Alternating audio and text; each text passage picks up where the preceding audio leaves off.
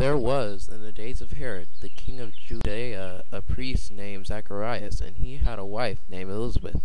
They were an elderly couple, and they never had any children. They wanted a child, but knew they couldn't have one. But soon that would change. Zacharias should be home soon. He's usually home before this time. You're here just in time, sugar. It's time for dinner. I can't talk. You can't talk?!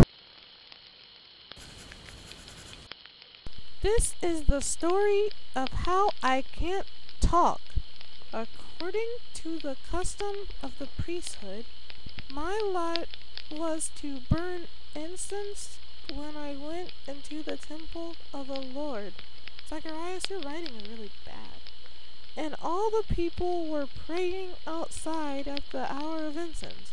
Then an angel appeared to me, and he was standing on the right side of the altar of incense. Here. And when I saw him, I was troubled, and fear fell upon me. Zacharias, you spell fear F-E-A-R, not F-E-E-R. But the angel said to me, "Do not be afraid, Zacharias, for your prayer is heard, and your wife Elizabeth will bear you a son, and you shall call his name John." We're having a son! "And you will have joy and gladness, and many will rejoice at his birth. He will be great in God's sight, and he shall not drink wine, and he shall win many of Israel to the Lord." Wow! "He will also go before him in the spirit and power of Elijah, to make ready a people prepared for the Lord." Then I said, "Angel, how shall I know this? For my wife and I are elderly." And the angel said, "I am Gabriel, who stands in the presence of God, and was sent to speak to you, and bring you good tidings. But listen, you will not be able to talk until the day these things take place, because you didn't believe my words, which are the truth. Once I finished working, I came here to you." "Oh, Cupcake, you saw an angel. What was he like? Was he handsome? Was he muscular? Did he talk about how much he thighs have?"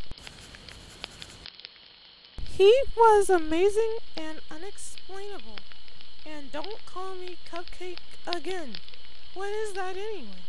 "Oh, well, Zacharias, a cupcake is just a name I made up. It's supposed to be something sweet, and something you can call people, you know, like honey, sugar pie."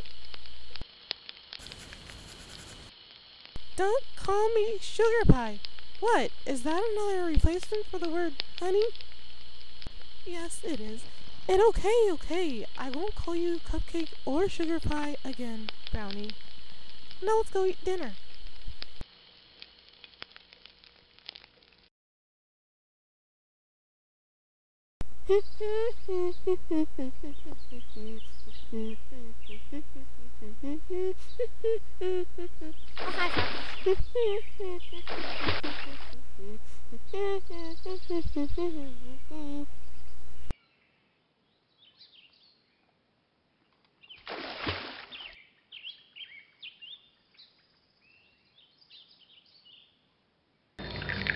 The Lord is with you, and you are one of the best women who ever lived.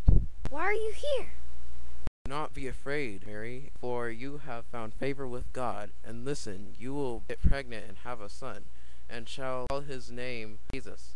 He will be great and will be called the Son of the Highest. And the Lord God will give him the throne of his father David, and he will reign over Israel forever. "How can this happen since I am not with the man?" The Holy Spirit will come upon you, so that the Holy One who is to be born will be called the Son of God. Right now, Elizabeth, your relative, is also pregnant with a son in her old age, and this is now the 6th month of her pregnancy. For with God, nothing will be impossible. "I believe what you have said will happen." Now Mary arose and went into the hill country quickly to a city of Judah.